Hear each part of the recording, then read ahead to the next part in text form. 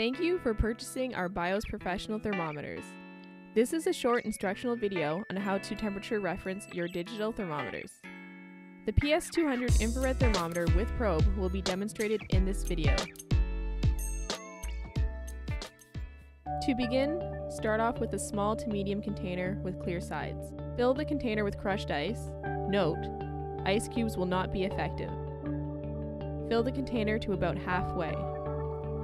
Then fill the container with cold water to the same level or slightly higher as the crushed ice. Once the water has been added, you will have to add more crushed ice to the container.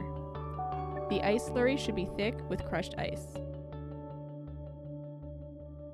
To temperature reference your thermometer, insert the probe into the ice slurry, making sure to avoid the sides and bottom of the container. Stir for approximately 1 minute. Once the reading has stabilized, you should be at 0 degrees Celsius or 32 degrees Fahrenheit. This indicates that your thermometers are still within calibration. Infrared thermometers without the K-type probe do not penetrate into the product.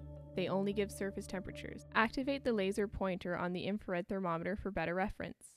To do this, press and hold the trigger and Celsius Fahrenheit buttons at the same time. Using a plastic straw, start to stir the ice slurry. While doing this, aim the PS200 laser pointer into the ice slurry. The PS200 should be roughly 3 inches away from the surface of the ice slurry for best results. Once the reading has stabilized, you should be at 0 degrees Celsius or 32 degrees Fahrenheit. This indicates that your infrared is still within calibration.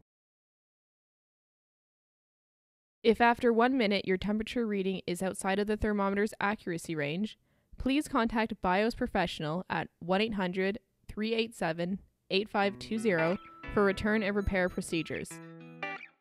Thank you and enjoy your new BIOS Professional thermometer.